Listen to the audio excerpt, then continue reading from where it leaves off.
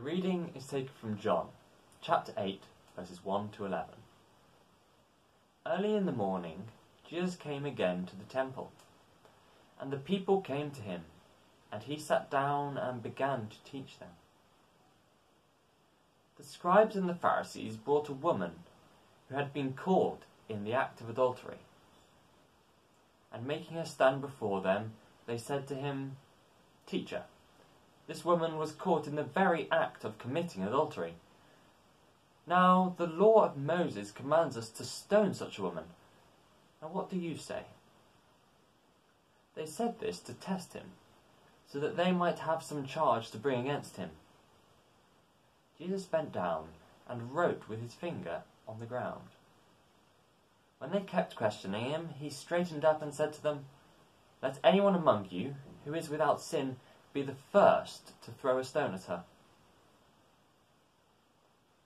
And once again he bent down and wrote on the ground. When they heard it, they went away, one by one, beginning with the elders. And Jesus was left alone with the woman standing before him. Jesus straightened up and said to her, "Woman, where are they? Has no one condemned you?" She said, "No one, sir." And Jesus said, "Neither do I condemn you. Go your way, and from now on, do not sin again." I have chosen to reflect on this passage from St. John's Gospel, traditionally read every Ash Wednesday, to launch us in our Lent reflections, God's story, our story. You see, it is just one of many stories of interaction between God in Jesus and a human being, or in this case, several human beings. Who would you identify with in this story? The woman taken in adultery, publicly shamed and disgraced, or the men taken in hypocrisy, quick to judge her, and then cleverly challenged to recall their own numerous failings? Then there is the character of Jesus, bending wordlessly and writing with his finger in the sand, somewhat reminiscent of the finger of God in the book of Daniel, from which we get the expression, "The writing is on the wall." We will never know what he wrote in the sand or drew. Perhaps that speaks of an element of mystery in our relationship with God, the unknowability of the infinite. The Bible is the overarching story of God's relationship with humanity, his desire from the very outset to share his creation, indeed to entrust his creation to the men and women he made in his image, the men and women he loves. And each of our stories of faith, like that of the woman, sit somewhere within this great narrative of love and mercy. Each of us has a story to tell of how we first encountered God, or why we came to seek him and follow him. Why is it that we are so slow to tell our story? I think perhaps it is because there is still so much mystery, so many answers we haven't worked out. What if someone asks us? What if we don't know the answer? As the writer of Ecclesiastes put it, "You have set eternity in the hearts of man, yet he cannot fathom what God has done from beginning to end." We cannot see what is written in the sand. Should this really stop us? In the next chapter of John's Gospel, chapter 9, you can read about the man born blind, whom Jesus healed. The Pharisees pursue him and ask him a barrage of questions because Jesus healed him on a Sabbath.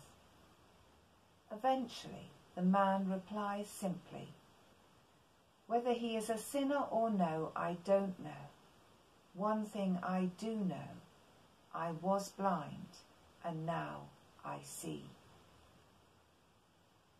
The people who have shared their faith with me, and to whom I am eternally grateful, could not answer my deepest theological questions, but they shared the one thing they knew about the Lord they loved. Can you and I do the same? It says in Romans chapter 10 and verse 14, "But how can they call on him to save them unless they believe in him? And how can they believe in him if they have never heard about him? And how can they hear about him unless someone tells them?" Let's pray. Thank you, God, for the people who have helped us understand the good news of your love. Please bless them today. Help me to be willing and able to share what I know of your love with others through the guidance of your Holy Spirit. Amen.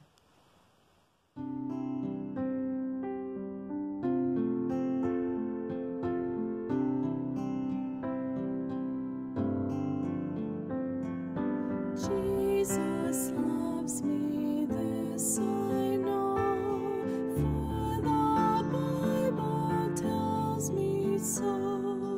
Little ones to him belong, they are weak, but he is strong. Yes, Jesus loves me. Yes, Jesus loves me. Yes, Jesus loves me. The Bible tells me so.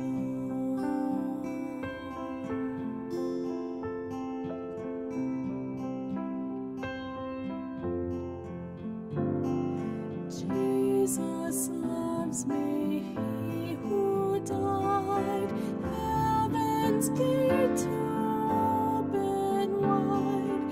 He will wash away my sin. Let his little child come in.